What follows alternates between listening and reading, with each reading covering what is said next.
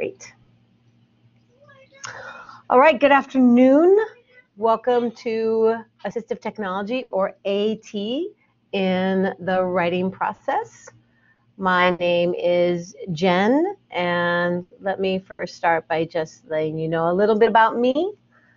That's me at my wonderful standing desk in my office in the Ed Roberts campus in beautiful Berkeley, California, which is where I'm coming from today. I have a single subject teaching credential, which I got after I got my undergrad degree, and student teaching is what taught me that I was not cut out to be a classroom teacher. And I did other things, and then I ended up getting a master's in special education. And while I was getting my master's, I was introduced to assistive technology, and I was hooked.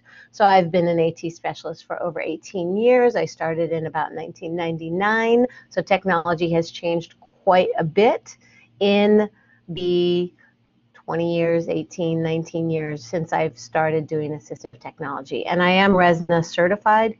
RESNA is a licensure, a national licensure for assistive technology and other types of specialists. So that's a little bit about me. Before we get into specific tools, I wanted to introduce you a little bit about assistive technology. It's important to understand what assistive technology is and what it is not. So just a quick overview. Assistive technology are access tools.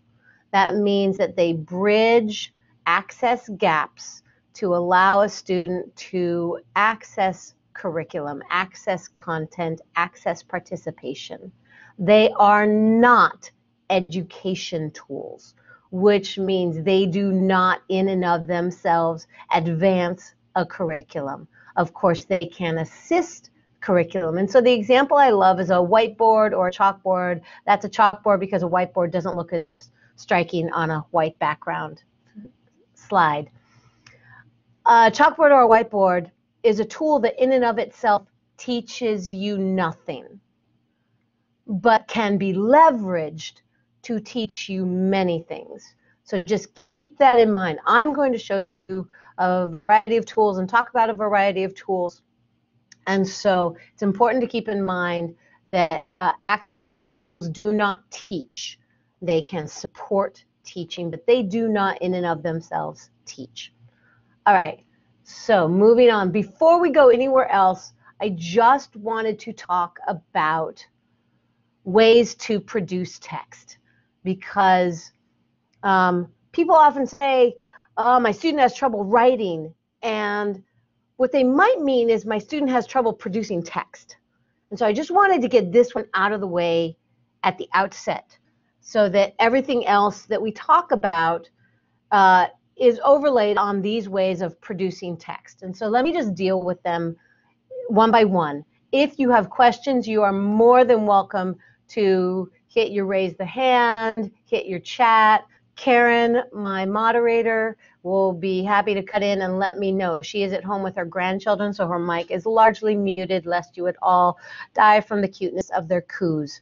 Anyway, ways to produce text, and produces in quotes for reasons that will come apparent as I move my way down this list. Handwriting is the way we all know. It is the way that many of us have been taught for years upon years. The number of years that children have spent practicing and learning handwriting is extensive. So it's fast, and yes, it is cute. It's fast. It's easy. It's got that kinesthetic component that is very helpful for certain learners. Of course, the cons of it are that it's difficult to edit, it's difficult to copy, and it may be, if you're me, difficult to read, which is why I don't handwrite. The next production method is typewriting, which our students are taught far less compared to handwriting. It could be measured in minutes or hours rather than days or years. So, of course, the pros of typewriting is that it's really easy to edit text. You can insert. It's really easy to copy text, and it is faster production if you can touch type. And of course, the cons are that in addition to the con of many students not being taught how to touch type, which is a whole other discussion that we will have a different webinar on someday, but that you have to, it's harder to get out a computer and start it up and open the document to get all ready to type than just grabbing a paper and pencil. And the other piece is that you need to know that keyboard layout, right? At the very least, you need to be familiar with the keyboard, even if you're not familiar with how to keyboard with touch typing. So the next production method, people are like, well, that's not a production method. So hear me out. Audio recording, most people want to jump to dictating first. So why don't I do that? Why don't I jump to dictating first and then jump back to audio recording? Dictating, if you can dictate, it's very rapid production. It can be more rapid than typing. The cons of dictating, though, are that it is prone to misrecognitions. Even the most accurate dictating will never be 100% accurate, even if it's very close. In contrast, if I am typing, as long as I type THE, the will always appear on the screen. But if I say the, I might have of, I might have on, I might have other things that pop on the screen instead of the. So misrecognitions are a part of dictation. It requires a quiet location. It requires a dictation voice, which is a different voice and a different speaking task than talking. So most people think, well, they can talk out their ideas, so they could just talk to a computer, but it is a different task. And so it needs training, it needs practice. And in addition to the dictation voice, you need to speak your written syntax and punctuation. And so speaking written format, written order is a strange thing, and speaking punctuation is a very strange thing. And so for all of those reasons, and then if you add on someone who has a stutter or someone who has a difficult time organizing their thoughts or who has some speech impediment besides a stutter, dictating is very inaccessible to them, not an access tool, but an access barrier. And that's why, now we'll jump back to audio recording. Audio recordings can be really wonderful because they are as fast and easy in many ways as dictation, but they are forgiving of accents. They are forgiving of speech irregularities. They are forgiving of that spoken, thinking out loud syntax. So the cons of audio recording, of course, that you need some recording tool. You, just like dictation, need a quiet space. And then you or someone else needs to subsequently transcribe. Now, I think that that subsequent transcription, even if somebody else is doing it, is great because it happens asynchronously, which means when someone is transcribing the recording is a different time than when I'm making the recording. And what that means is that person transcribing the recording has no scribe influence on me when I'm making the recording. And so so I can take my own dictation, which can be very helpful using some of the drafting tools that we'll get to. And that's great. But also, even if someone else takes my dictation, I reduce scribe influence because they're not happening at the same time. So that was a lot to say on one slide, but I just wanted to get that all out. So these are all different ways to produce text. I am not going to be talking about them more. Instead, I'm going to be talking about the composition process. So without further ado, let's get to that. So I like to call the writing process the composition process because, like I said, when I talk about the writing process, people sometimes think I mean text production process, and I don't. I mean the composition process. And it has several components. First, there's capturing the ideas, and then there's organizing the ideas. And then there's composing a draft where I integrate those ideas. And then there's reviewing and revising that draft. So I know that you have there are lots of different writing process breakdowns. I have broken it down to those 4 today, just to help us look at this process. And of course, the challenge of the, in big quotes, writing process is that everyone has their own writing process. The first day of my student teaching class on how to teach English, our teacher had us all write down our writing process. And of course, there were about 25 students in that class. And you can imagine there were 25 different writing processes about what pieces, what parts you do first. And so that's just a challenge to acknowledge that everyone has their own writing process, and also that different types of compositions lend themselves to different writing processes, different composition processes. And so I want to be clear, even though I'm showing all these different tools, there is no one right way to write, and there is no one right tool to use. And so I'm going to give you tools that you can add to your toolboxes so that you and maybe the students you work with have the opportunity to leverage a variety of tools. So let's start with that first step, the capturing of ideas.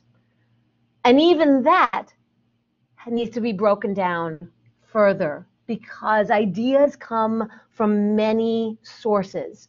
First, there are ideas that you generate that come out of your head.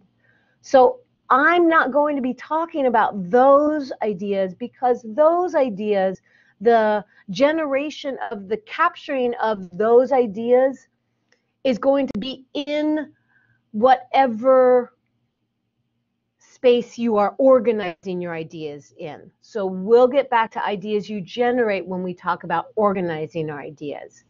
But there are lots of ideas that you don't generate here, but that you find in different places. You find them in print sources, you find them in digital sources, and you find them in multimedia sources.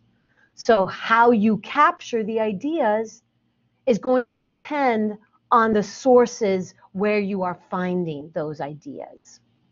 So let's dive into those different sources.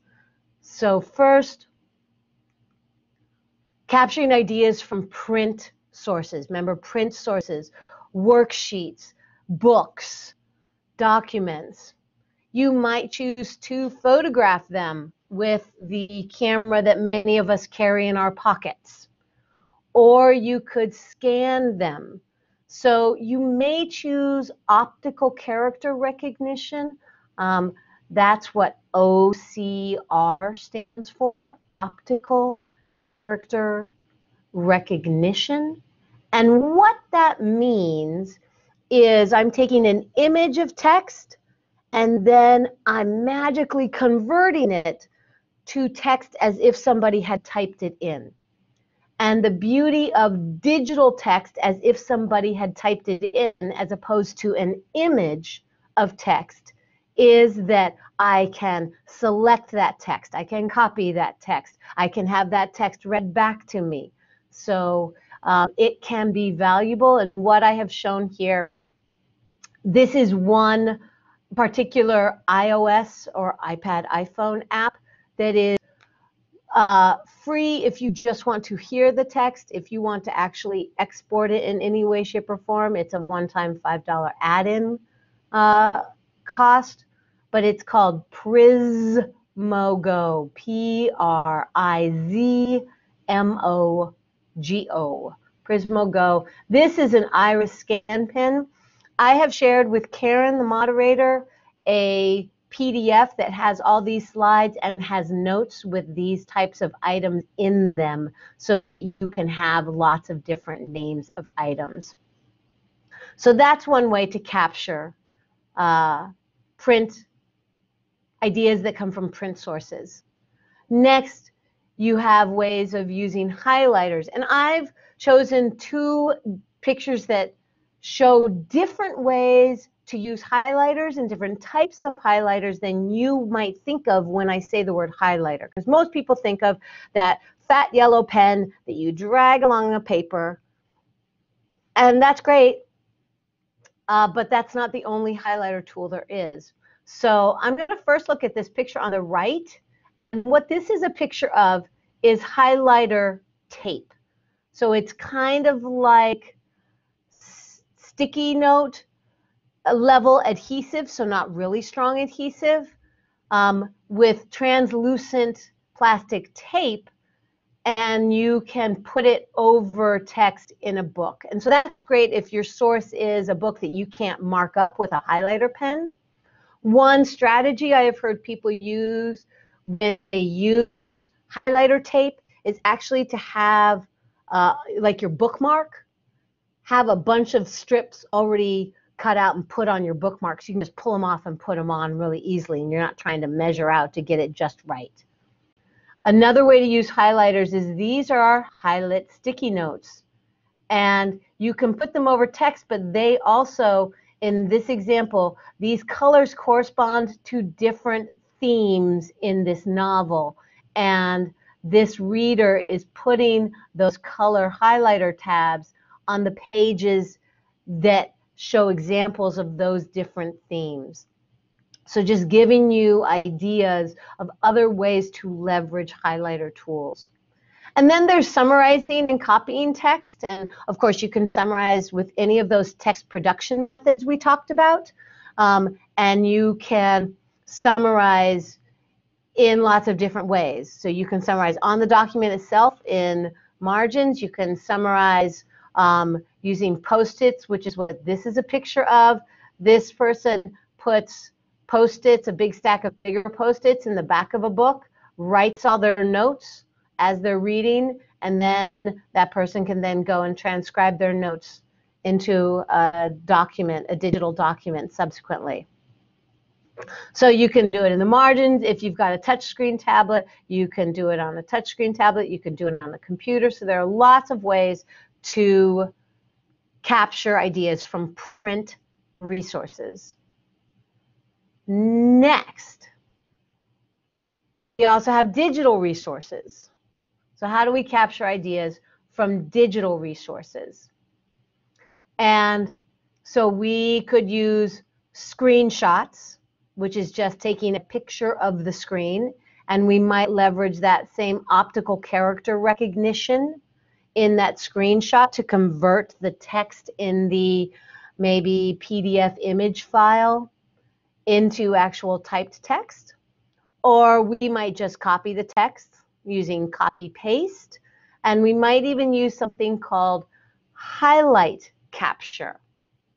And let me go ahead and show you highlight capture just to see what that is. So hold on just a minute. Let me go find where I need to be. There is where I need to be. Let me get there, and let me show you highlight capture. So I'm in the Google Chrome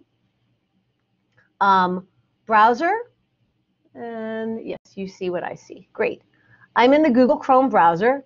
This is an Atlantic article, Have Smartphones Destroyed a Generation? And I want to highlight this text that I've just selected.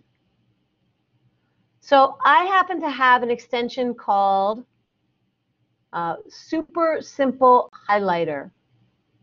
So you notice these are ones that I have captured before, and I can set the coloring. But if I want to capture this one, I've selected it, and now I'm going to right-click on it. And here I have my Super Simple Highlighter tool. And in my options, I can even change my colors from color names to labels that might help guide my note-taking process, like main idea or supporting idea or theme X or theme Y. And so if I do this, then I click that, and now that is selected, and now I can see all my highlights captured right here. So that's a way to That's a way to go ahead and use highlight capture to be able to capture your ideas in digital format. All right, we're back on my slide. And then, of course, the last way is just summarizing the text, right? And you can do that various different production methods. And you can do it in a, like this is a sidebar here. This is a sidebar. And you can also use comments to make your summaries, or you can use a separate document. So we've captured text from print format. We've captured text from digital format. What about multimedia sources, like a lecture, discussion, video, webinar? There are some challenges, and we just need to acknowledge these. And we're not going to fix everything with this. But some of the challenges are that there are challenges capturing the content because it moves too fast, or maybe it's hard to hear, or maybe it's not that it moves too fast, but there's just never a pause, and you need a pause to capture it. So that can be challenging. There can be challenges synthesizing the information, because note-taking, capturing content is a dual process, because you're intaking information, at the same time you're synthesizing and processing that information. And so that's a multi-layered cognitive task that is really hard for some students. And then finally, I want to compare live to recorded presentations. I'm guessing that many of you know about Khan Academy, the math videos and other things too, but started out as math videos. That whole empire was started because Salman Khan, the founder, was tutoring his nephews or nieces. He was in Boston, they were in Florida, so he was doing it online. And he would record their sessions and then put them on YouTube, and they could watch later. And his cousin said, we prefer watching the video than being with you live, for all of these different reasons. They can pause, rewind, play it at different speeds. I don't know if you guys know that YouTube lets you play back at different speeds. And they can also have the comfort to watch when and where they're focused.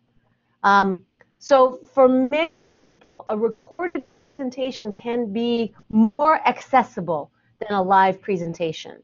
But of course, a live one, you can ask questions and you can participate in discussions. And so I just want to acknowledge those things. Now let's talk about capturing. So capturing content capturing ideas from multimedia content is kind of a two-step process, because you have to first kind of capture the content, record the content. So that might be photographs or screenshots, right? So when I'm watching a lecture, I am taking photographs of slides. If I'm not given the slide beforehand, I need to have access to it because it's got content I want to subsequently use. I need to capture it somehow. I'll photograph it. If it were presented on the screen like this webinar, some of you may be taking screenshots to capture information. You can also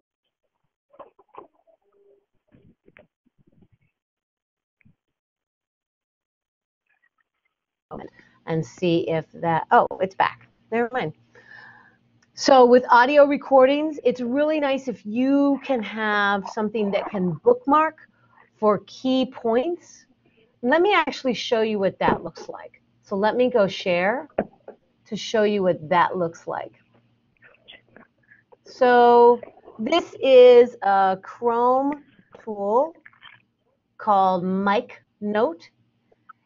It is a freemium tool, which means some features are free and some features are for fee. And Karen, did you want to say something? Okay. The free version of Mic Note lets you record for up to 10 minutes. So let me show you how to do this. I'm going to record. Hi, now I'm recording. I want to talk about how to make a burrito. So the first thing I need to do is get a tortilla, okay? And once I've gotten a tortilla, then I need to get some cheese. And then once I've gotten some cheese, I need to get some filling, and I need to put it on burrito. Put it on the tortilla. And then once I've got the filling on the tortilla, then it's probably cold because I left it all, it was all leftover. So I need to put it in the microwave to heat up. And after it comes out of the microwave, then I can add salsa. All right, I'm going to stop recording. And now I've got this recording bar up here that has all these little white lines in it. And maybe you noticed that every time I hit enter and I started typing again, I got a little number here. These numbers are bookmarks in the recording. So I can play back. Hi, now I'm recording. And I can jump to this part of my recording. Put it on the burrito. Did you see how that jumped? So that's a way that I can record, and I don't have to capture everything. Maybe I'm not someone who is really good at that multi-layered, multitask cognitive process, but I could have some kind of a symbol guide where I use an exclamation point or a star if it's an important thing, or I do a question if I don't understand it, or I do a T if it's going to be on the test. And so I might use some combination of the recordings and very minimal notes, and then I can go back and listen to the recording, right, and fill in my gaps. So let me go ahead and get you back to my file that we're looking at. Thank you for your patience. I'm back and forth between these. Okay, so here we are. So once we have recorded the content, right? Once we have recorded the content, then we need to summarize or transcribe that information. So again, any of those production processes. And of course, that raises the big question, where do I summarize all that?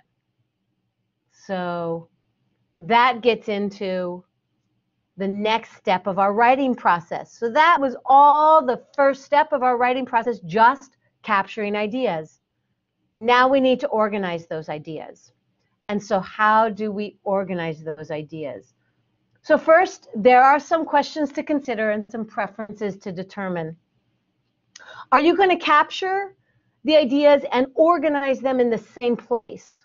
Like, are they going to be in the same document? Are you going to do different documents? And if you're going to do different documents, because maybe you're using a mind map for your organization and you're using Google Docs for your drafting, right? Or your notes. Then how are you going to transfer from one place to the other? And so just have those pieces in mind. For your organization, let's skip down to the third one, actually.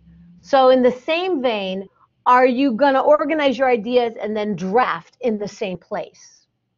So your final draft often needs to be in a document format, although maybe it's a PowerPoint format, slideshow format. But if it needs to be in a document format, do you want to organize your ideas in that document or in some different document? And then how are you going to get from one place to the other? It's just important to consider these pieces. Now, for me, once you've dealt with those baseline considerations, a more fundamental, important consideration is, are you going to create your organizational framework first? Or are you going to get all your ideas first? Different people need different sets of processes. And so for some people, especially if you have a process where you are doing a lot of ideas that you are generating out of your head.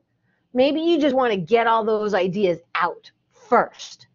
And then what you have out will kind of lead you to create the structure.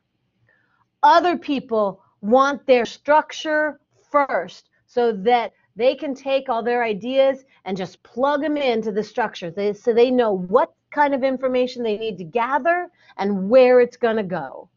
So different people work different ways, and it's important to acknowledge those different processes. So once these considerations are out of the way, let's talk about actually organizing ideas, because there are numerous, varied, myriad methods for organizing ideas. So, and I have included both some digital and some physical methods here. So, for example, some people might like graphic layouts, like mind maps, or this picture on the right is just different colored sticky notes that somebody has used to organize. Now, they're going to need to transcribe all that later, but that may work just fine for them. That's fine. Now, my mind map picture here, I very deliberately chose this picture because many times when people think of a mind map, they think of a center bubble with lots of bubbles radiating out from it. And I personally find that structure obfuscating and clouding the hierarchical structure of English written structure. And so English written structure is kind of this hierarchical structure, and I think that seeing it in this layout is usually called something like top down or top down tree. And I think seeing it in top down tree can really help build that understanding of the structure as well as of the content.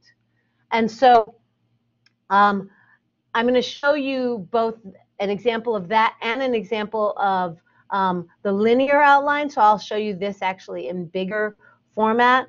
This is just a table in Google Docs. I had a student who had to do a compare contrast, and we just pulled it up and we made a Google Doc table, and that's how she did her compare contrast. So let me go ahead and show you those things. Just one moment. There's a lot of going out and going in when I do this. And so I'm going to wear this one. Okay. All right. So we're at our smartphones. Have they destroyed a generation? But I'm actually going to go over to this tab. So this is a free Chrome app called, I'll even type it here. Let me just add, it's called MindMup. M-I-N-D-M-U-P, not E-P. So MindMup. And the thing that's important to know about MindMup, let me delete that guy now, is this is not how it looks when you first see MindMup. The map theme that is standard is that kind I don't like. I don't like a layout that looks like this. I find that more confusing, and it also doesn't lend itself to my landscape longer on the top and bottom screen. So what I do whenever I open a MindMup, the first thing I do is I change that map theme to top down standard. This makes more sense to me. Now, it may not make more sense to you or to your student. That's why I'm showing you this. but I gravitate toward this presentation style. And so then I can organize all my different thoughts. This, of course, as you can see, I was looking at Chrome apps and extensions for education. And so I've got all sorts of different types of tools for different types of purposes. So that's MindMup. Let me also show you that table, and it was down here. So my students had to do comparing old music with new music. That's what she decided to compare, and she had chosen these 3 topics, and so then we were just talking music's connection to the listener, judgment, and flow or originality. And this is more hip-hop she was talking about, and so we just made notes to compare them with these bullet items in each cell of the table.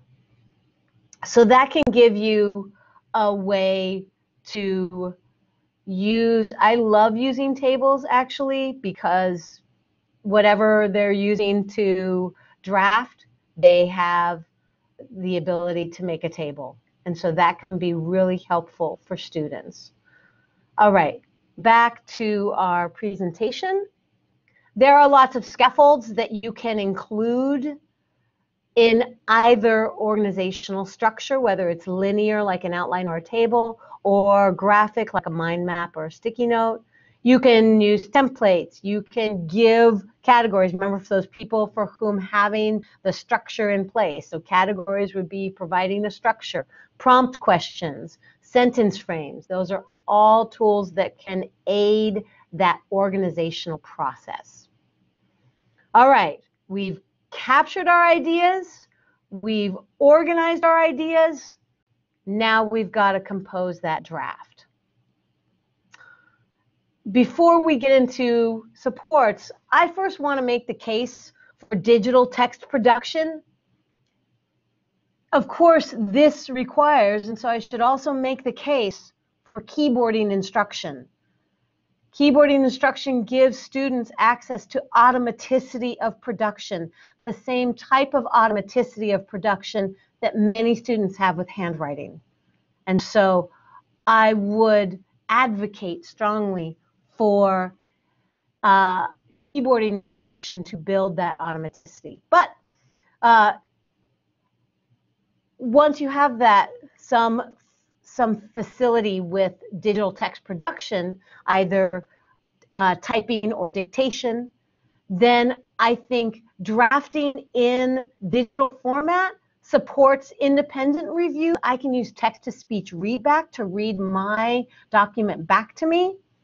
It facilitates editing and revision because it's easy to pull things out, put things in without having to retype or rewrite my whole document.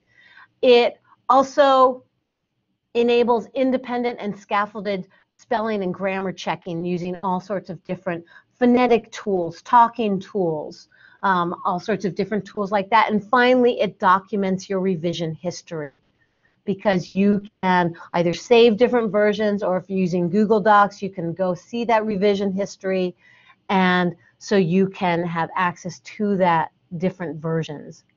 So you notice down below the case for keyboarding instruction and practice because it promotes that digital production automaticity. It frees that working memory to work on the content, not the production. Again, I urge you to think about how many years were spent learning handwriting to build that automaticity and what short shrift keyboarding is given these days. So that being said, I'll get off my soapbox and talk about production supports. So there are lots of types of production supports. So let's kind of take these one at a time. So word banks are just lists of words. They could be in cloud format, you know, those word clouds that you sometimes see with some words bigger and some words smaller. Or they could just be a list of words, right? And the types of things you might include would be like topic words, or maybe transition words, or maybe compare and contrast words. And these word banks can be in multiple formats. They could be on a slip of paper. They could be on a whiteboard. There could be in a dedicated app. It could be in a text document. There could be in an outline or a mind map. And I will show you one easy way that I do using free existing tools in a moment. The next tool is word prediction. The pros of word prediction for anyone who has a modern day phone is when you start to type letters and then there's a list of words. It's like, oh, are you typing this word? Because you can just tap this word and I'll auto-populate it for you. So that's the word prediction, what it is. I'm going to see if I can still be online without having it cut out on me. So I'm back. Hi. So you can reduce the number of keystrokes with word prediction, and you can also get some compensation for phonetic spelling, because with really good word prediction tools, I could type N-A-Y-B, and they might predict N-E-I-G-H-B-O-R. So they can predict neighbor spelled correctly from neighbor spelled phonetically. So that's great. But of course, the downsides of word prediction is there can be lots of visual tracking from the document where you're writing to the list itself to the keyboard if you're still visually anchored to the keyboard and you're not an automatic touch typer, which many of our students are not. And so that can slow down your writing process actually and take more working memory. It can also, if it has a feature, even if it doesn't. So I start typing a couple letters and a whole bunch of words populate. I may choose one of those words, even if it's not the word I wanted. So my thoughts in here go straight out the door and it might derail my entire writing process. So I recommend using word prediction with caution. So there are great things that can help, but it can also be an impediment as well. Sentence frames I'm not going to demonstrate to you, but sentence frames would be like, you know, I agree with blank because blank.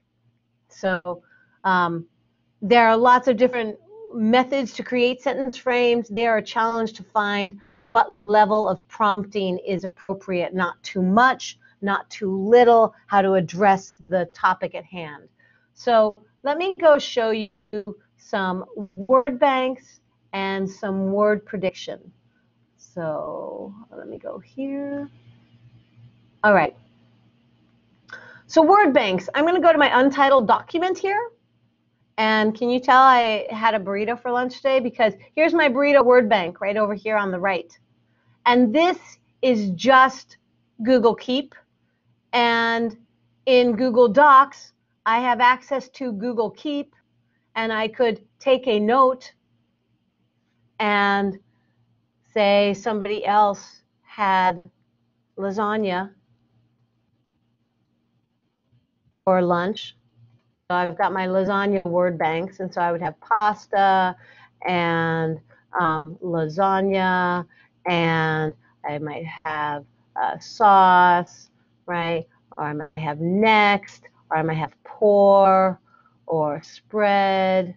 So, all right, there's that word bank there. So I can have different word banks right on the side as I'm writing in my Google document. Now, maybe I need word prediction help. I'm going to use, I personally am going to use this Co-Writer Universal tool. So I'm going to turn it on. And let's see if I have the tool now. If I start typing, do I have it? No. Let me refresh my page and see if I have it once I start. Okay, my co-writer is on. Hey, Jen, can you make your font a little bigger? Absolutely, thank you. Oh, thank you. Let me turn it off for a moment. Oh, I'll just go down to there. There. Okay. So my font's a little bigger now. You notice I have predictions for what word I was typing, but I wasn't actually typing any word with H. So if I wanted to type My greatest desire is to become president of the United States of America. So I type M, and you notice there was some text-to-speech echoing for me. My, am, may, more, Mr. My mother. Okay, great. So see now, my sentence was my greatest desire, but if I saw mother, I might just start typing that one, choose that one. I don't want to do that. Okay, so I'm going to do greatest. Greatest.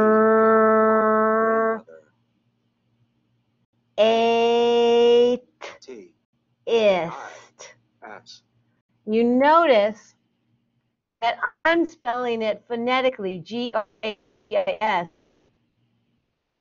It's right there. Greatest. Desire. Let me try that one. Desire. You notice I spelled it D-Z-I-R, and desire is right there. So, dirty. Desire. So I have the words to hear. Desire. So you get the idea of how word prediction can work. This particular tool also lets me dictate a word if my spelling is not phonetic enough to elicit the right word that I want in the prediction. Then I can hit this. So let me try is. I've got 2 right there. Two. Become. And maybe I'm just really okay, become, but of course I flipped the b and d sound, and so it's not getting it. So I could do this, become.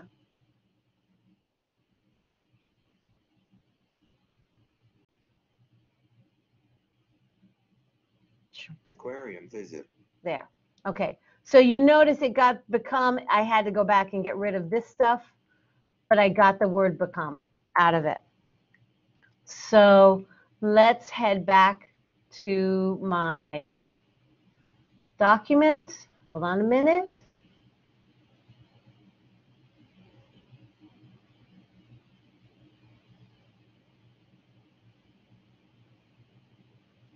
All right. So we've talked about all of these different drafting supports. Let me give you an example of putting them all together. My son does not have learning disabilities, but he happens to be the son of an assistive technology specialist. So when he was in about 2nd grade, having to make a hamburger paragraph, we used a mind type tool to set it all out, and then we made an outline from that. So he had all his points, and then he used recordings to compose each of his sentences, and then over the next 3 days he went back using word prediction to take his own transcription from the sentences he had dictated. So I was able to decouple composition from transcription because he composed via talking into a recorder. So that can be, you can use these various tools in conjunction with each other to support a student. So now we've drafted, now we've got to review and revise that draft. How do we do that? There are a plethora of tools that can support that. So there are spelling and grammar checkers, and those can be embedded or they can be a separate tool. And some examples are talking ones or confusables. And again, for those who came late, my notes for this, the PDF that Karen can share subsequently, for each slide has notes with examples of tool names. You can do text-to-speech readback. You can also leverage annotations.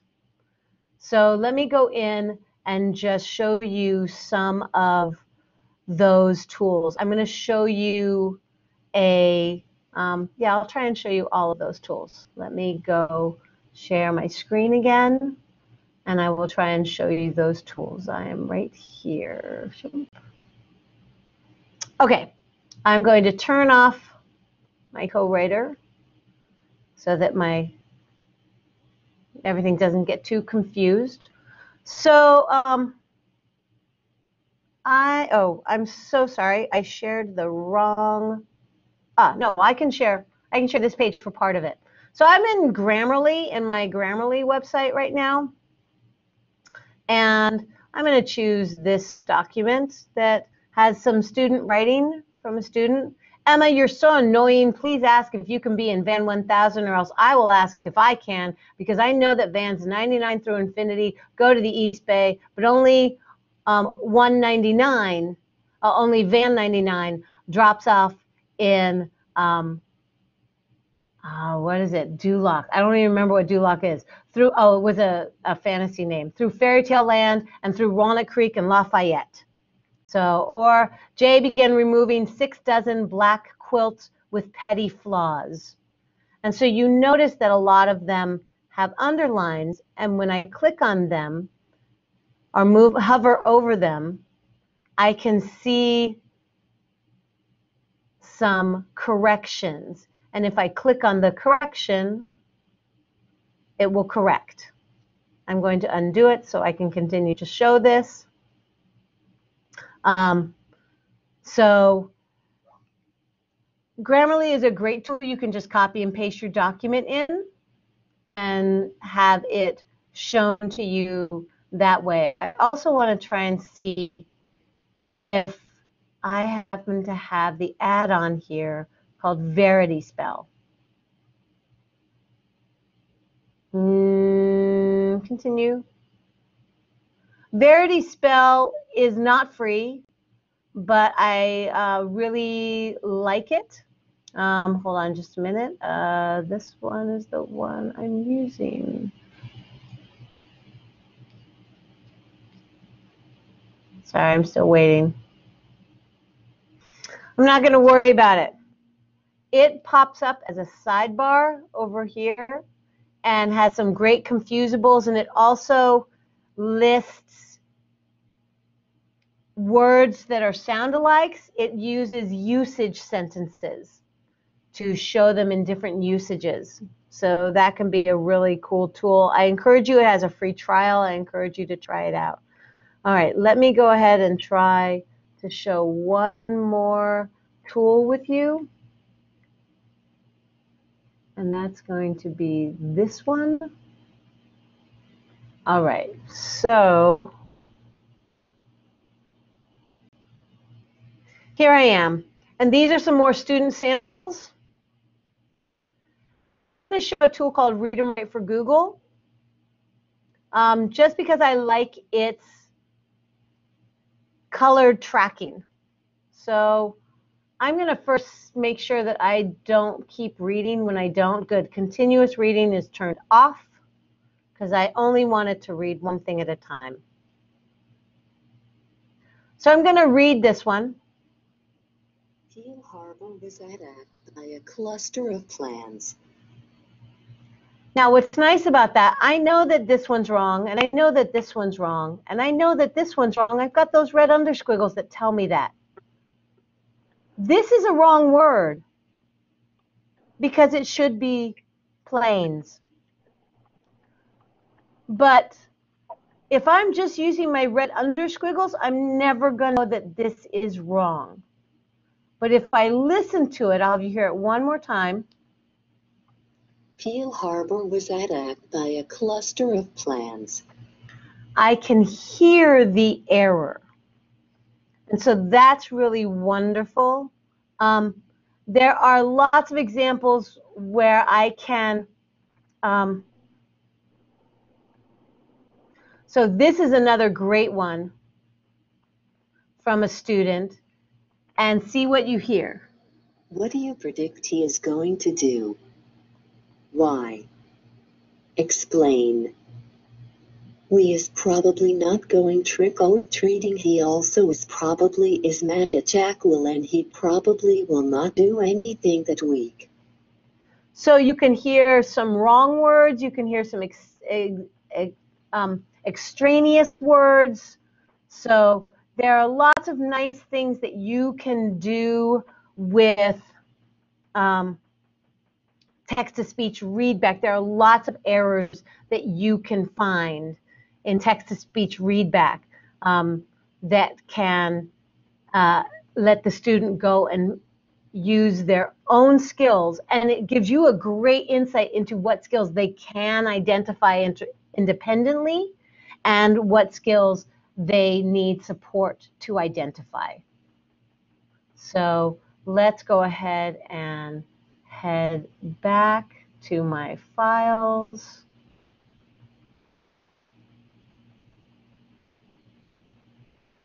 Hold on just a second. All right. So we've done revising, and here are revising tools again. The one I didn't show you, and I apologize, but we're running a little low on time, is giving feedback in digital comments. In Google Docs, you can use comments. You can also leverage digital highlighters or highlighters. And then in Google Docs, you have a suggesting mode, which puts all of your edits as comment suggestions. That one can be a real valuable one for teachers. All right, we've captured ideas, we've organized ideas, we've composed a draft, we've revised our draft, we gotta turn it in. And so lots of ways to submit compositions: print, hand it in, email the digital file, share the online document, or publish it in print or online. Lots of different ways. So let's wrap it up here. There is no right way to compose. There are no right tools, but there are lots of tools that can be leveraged in lots of ways.